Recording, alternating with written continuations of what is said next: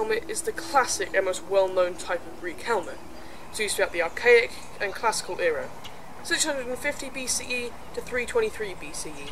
This includes the Battle of Marathon, Thermopylae, Plataea, and also the start of the Peloponnesian Wars, though it was not the only helmet used in these times. It would have been made out of bronze, either hammered out of one sheet, or some fairly recent evidence has pointed to the fact that they would have been made in some sort of mould.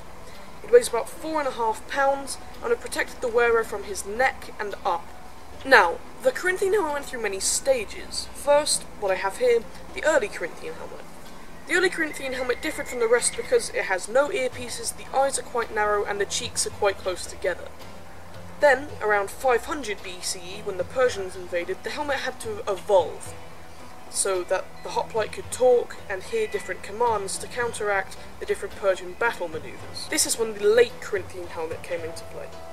The late Corinthian helmet was different from the early Corinthian helmet because it had earpieces, the eyes were slightly bigger, and the cheeks were just a bit further apart from each other. This was so that the hoplite could hear and communicate in the battlefield. There is also one other type of Corinthian helmet.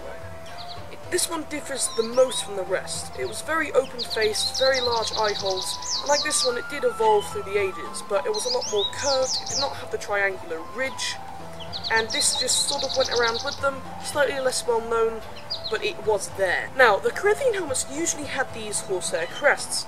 We don't particularly know why they had them, but we do know that they did, thanks to paintings and sculptures. Now, the most common plume that we see is one that goes front to back, but there is also ones, like this one here, that go from side to side. Many people think that a sideways crest is to symbolise rank, like a king or a general, but there is not much proof supporting this.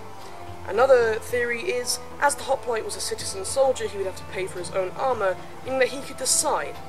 But this is sort of an area with these helmets that we have lots of blank spots in. We know that they had them, we just don't really know why.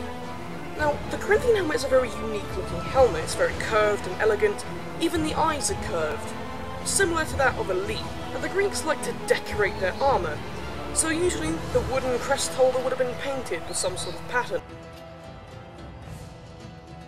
It also had this decorative edging that went around the helmet. Even the colour of the horsehair was different.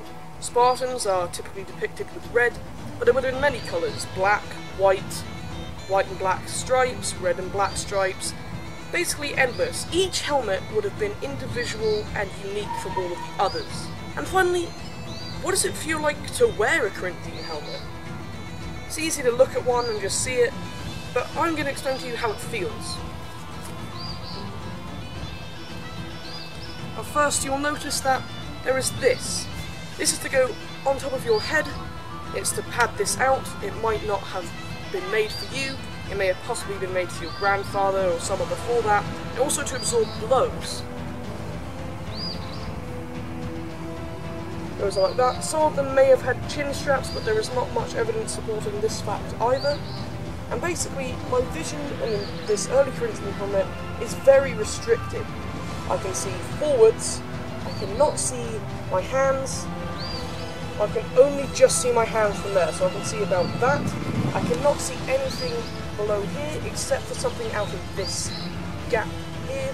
I also have a blank spot here. I cannot see my hand, I can see it now,